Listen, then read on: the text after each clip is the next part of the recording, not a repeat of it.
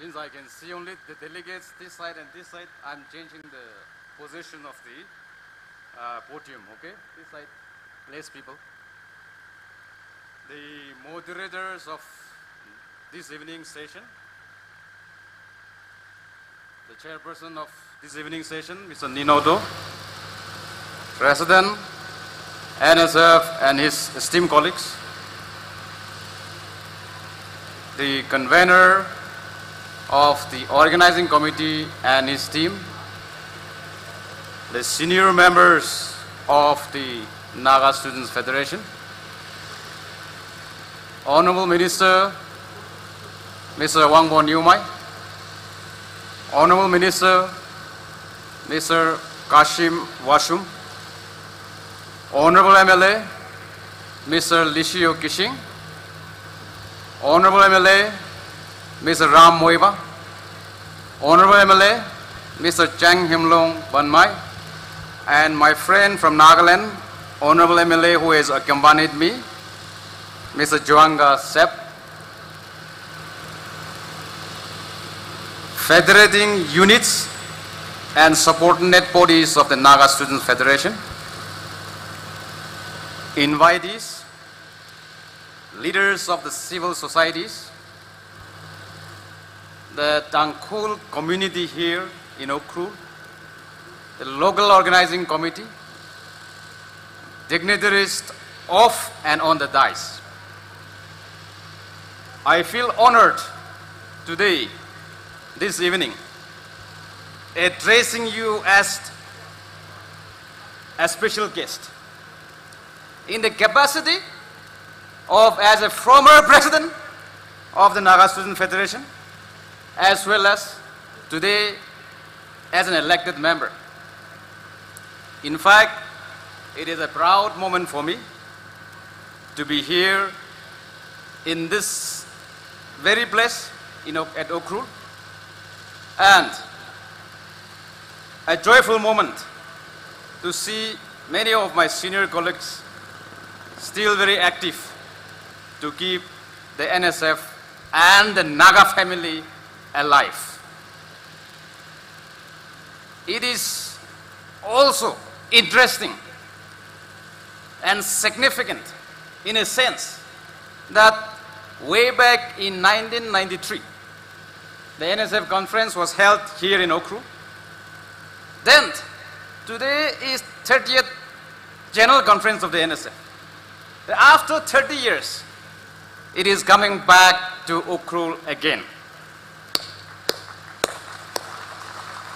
Nagas are moving forward, and it has a lot of significance. Friends and my dear Naga citizens,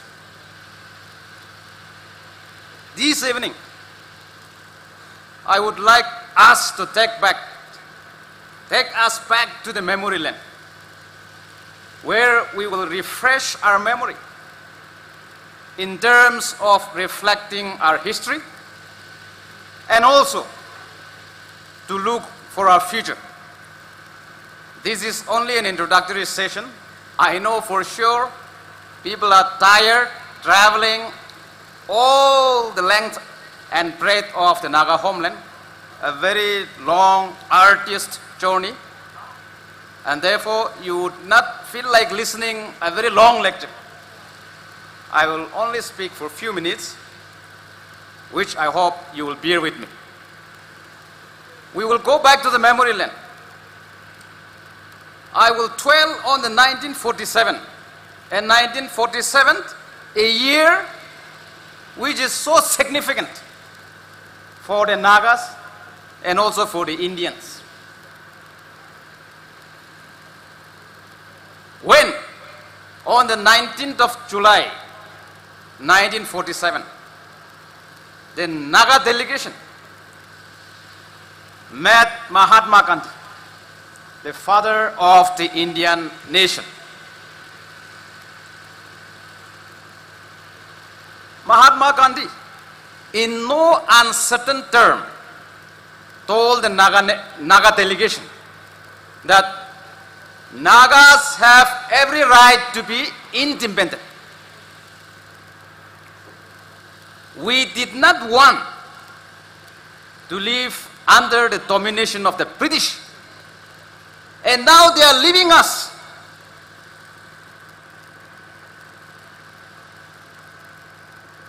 I want you to feel that India is yours. I feel that Naga hills are mine in as much as they are yours. But if you say that they are not mine, then the matter must stop there.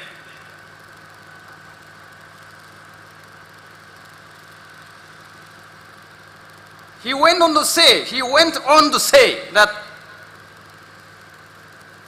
I believe in the brotherhood of men, but I do not believe in forced union.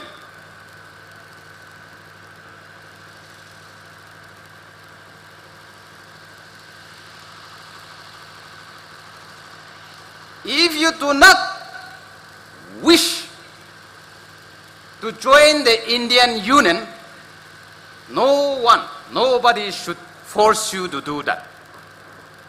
That is what Mahatma Gandhi, the father of the Indian nation, told to our Naga delegation. Now, how the conversation went on? The Naga delegation, I would like to remind our young friends, told Mahatma Gandhi that at that point of time, Sri Gopalacharya was the governor administrating our part of the Naga homeland. So the delegation told to Mahatma Gandhi that Gopalacharya is threatening us. So Mahatma Gandhi replied, he cannot do that. Before he shoot any Naga, I will come there and ask him to shoot me. That was the conversation between the Naga delegation and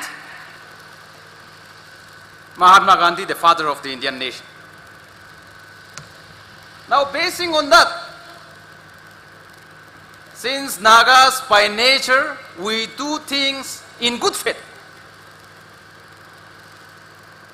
Our histories are passed on through oral tradition by words of mouth.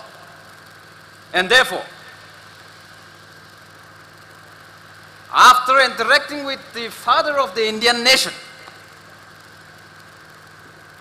Naga delegation came home and declared Naga independence on the 14th of August, 1947. That was the year when India also declared its independence on the 15th of August, 1947. So we declared 1 day ahead of Indian independence. That was the year when Naga Student Federation was formed, 1947. And therefore, 1947 is a significant year for both India as well as the Nagas. I wish to reminding the Naga people, I also would like to remind the government of India that it is a significant year for both the Nagas as well as the Indians.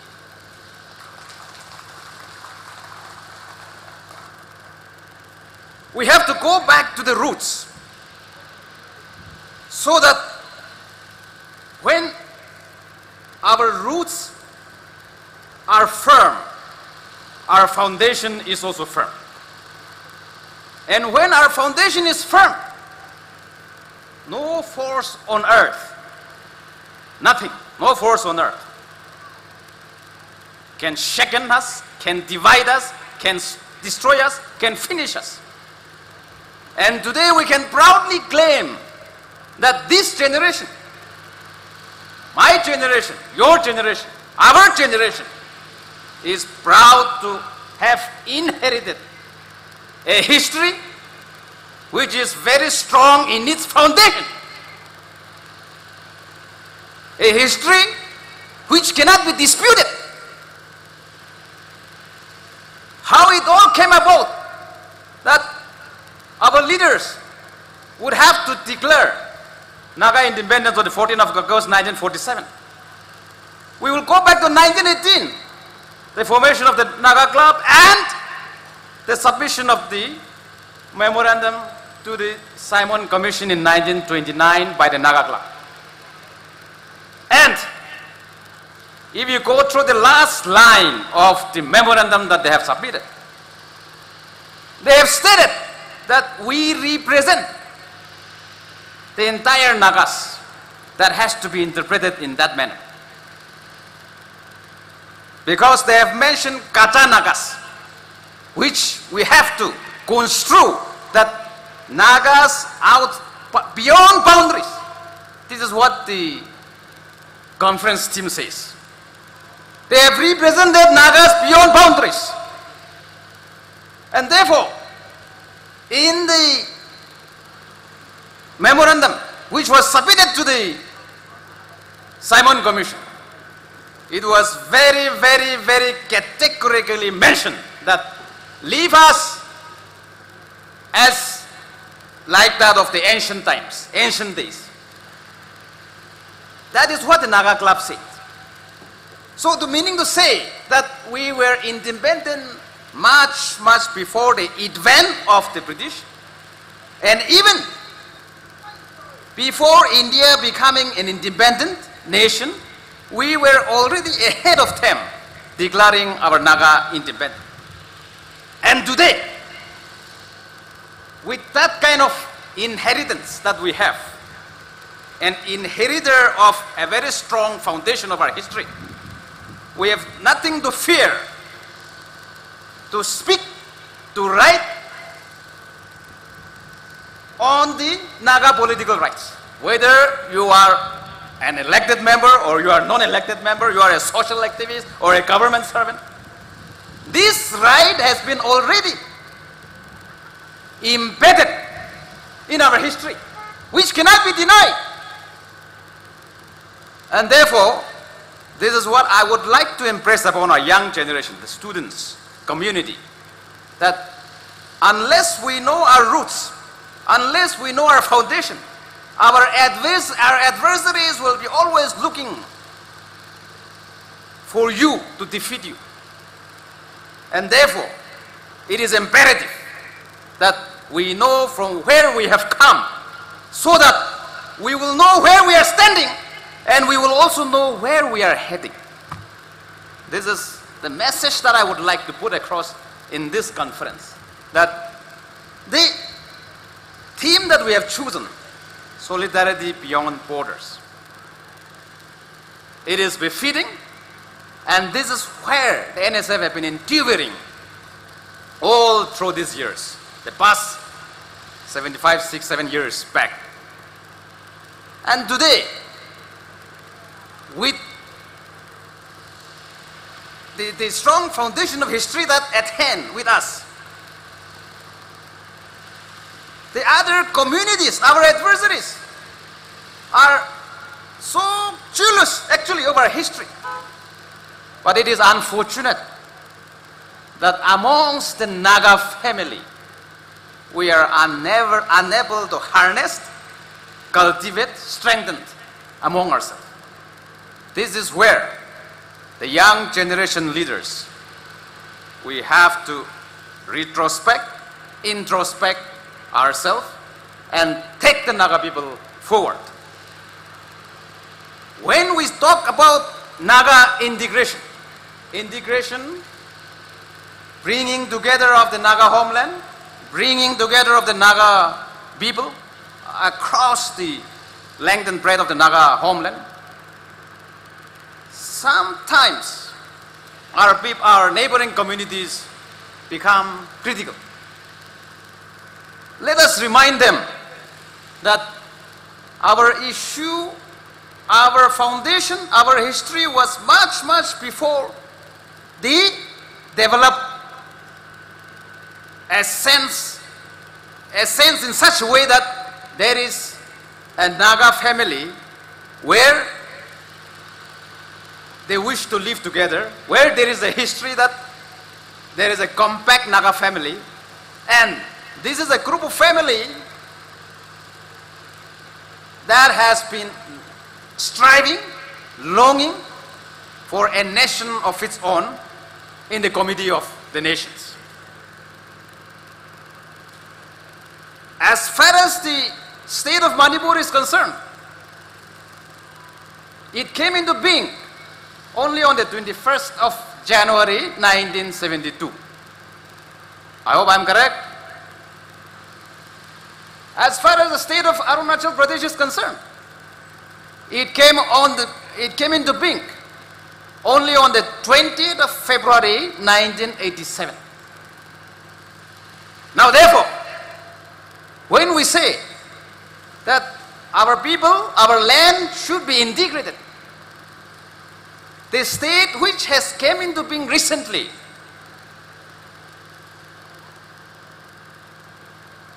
should not have an opinion.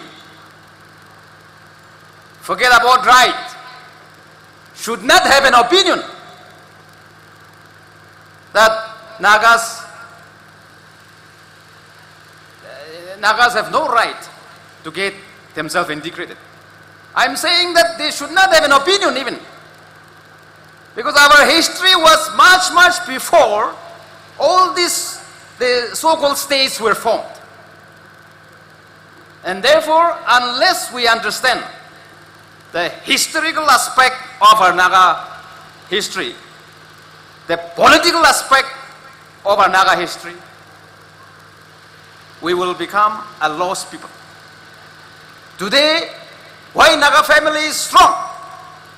Because our elders at the right time have taken the right decisions. A foundation which is so strong for all of us to carry on our issue, our struggle for a unified, independent Naga homeland. Therefore, I feel it imperative that Nagas, wherever we are,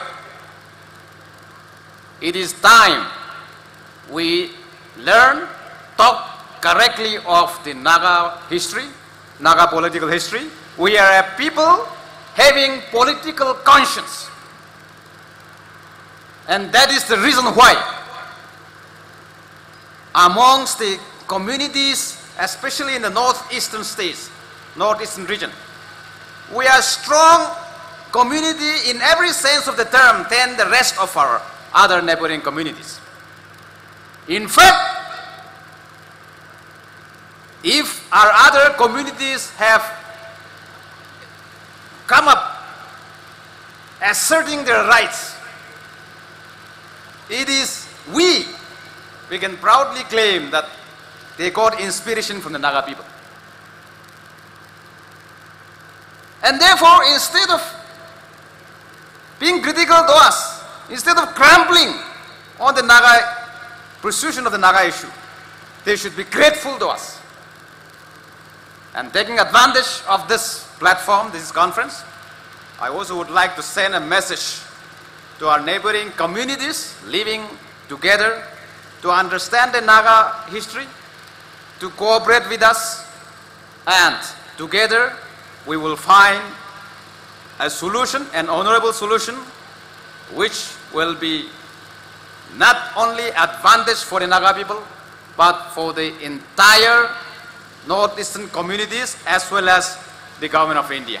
With this message, I would like to thank the organizers for inviting me, and I wish the government, the conference, a grand success. Thank you. Kugnaling.